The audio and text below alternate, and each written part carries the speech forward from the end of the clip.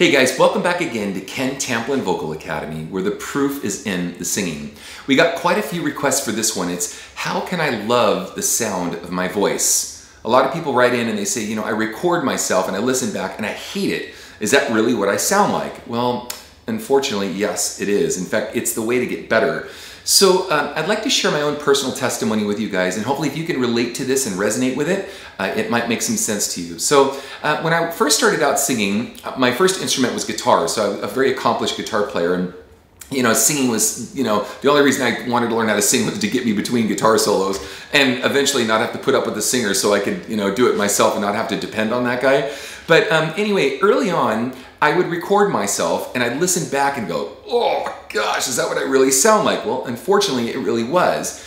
And of course, like we all do, we all have influences. So I would try to emulate some of my favorite singers at the time, whether it was Lou Gramm from Foreigner or Paul Rodgers from Bad Company, David Coverdale from Whitesnake, or other bands like, or in fact, he wasn't in Whitesnake at the time, he was in Deep Purple when I first started. But Robert Plant was another one, big time for me early on.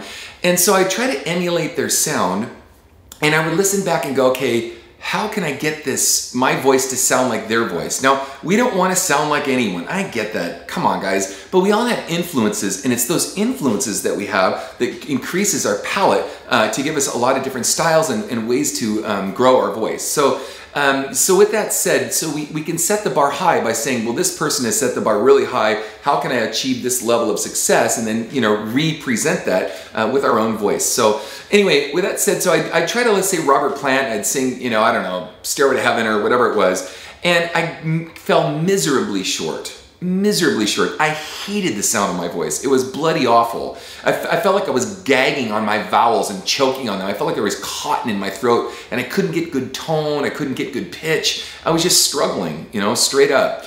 Well, what I learned is that I could try to identify some things that I did love about my voice. So let's say I did like the first verse of a Led Zeppelin song. And by the way, I would try to do these things well within my range. I wouldn't try to grab things way out of my range. Otherwise, it would sound like I was throwing a cat through a hula hoop or something. Like real thin, scratchy, squealy, brassy, sort of sound. So I would do things that were within my range, and I would try to get my pitch together first, because that's really annoying. And then what I would do is I would listen to, is there anything about my voice that I liked? And eventually I could honestly answer, yeah, some things I could put up with, So I go, okay, well, I can put up with the first line in whatever song it was, and then I work on it over and over and over. I'd re-record it, listen back, work on it. That's why I said it's really important to record it and listen back.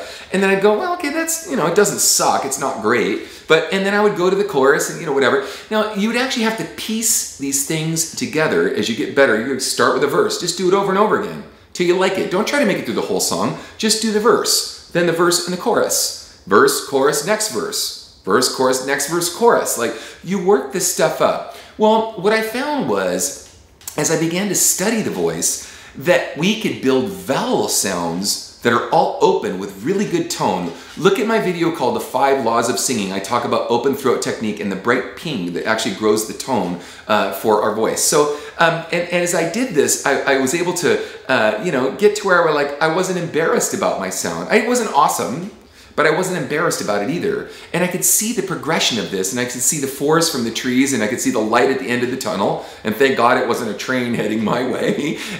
And so I started to progress, and this actually spawned the beginning of how I learned to sing, and wanting to learn more and more and more about the voice. So it started there, wanting to emulate my favorite artist, recording myself, listening back, finding nuances that I liked about my voice, picking things well within my range, and then migrating little by little. Now let's talk about picking things well within your range. Because most people say, I want to sound like Bruno Mars, or I want to sound like Jared Leto, or like whoever your favorite singer is. And the bar is set so high that you say to yourself, I can never achieve that. Guess what? You can't. Not that way. You have to do this step by step by step. I cover all of this in my singing course called How to Sing Better Than Anyone Else. Please feel free to check it out. Also, I have a singers forums with over 12,000 members in there now. You can join it for free at Ken Tamplin Vocal Academy. If you like what you heard, please like and subscribe to my channel. That would be awesome. But in the end, We do this stuff incrementally, and we learn in doses, in small stages. And as we learn to get better and better at it and evaluate ourselves, we can grow responsibly and reasonably with reasonable expectations, rather than throwing the baby out with the bathwater and saying, it all sucks, I suck, I can never achieve this. It's just not true. You absolutely can, okay? Thank you for joining me, Ken Tamplin Vocal Academy, where the proof is in the singing. Peace out. Hey guys, if you like what you heard, please like and subscribe to my channel. And if you want to get notified when I have a new cool video come out, you need to go to my channel and click on this little bell icon, and it will actually notify you every time I have a video come out. Thanks guys.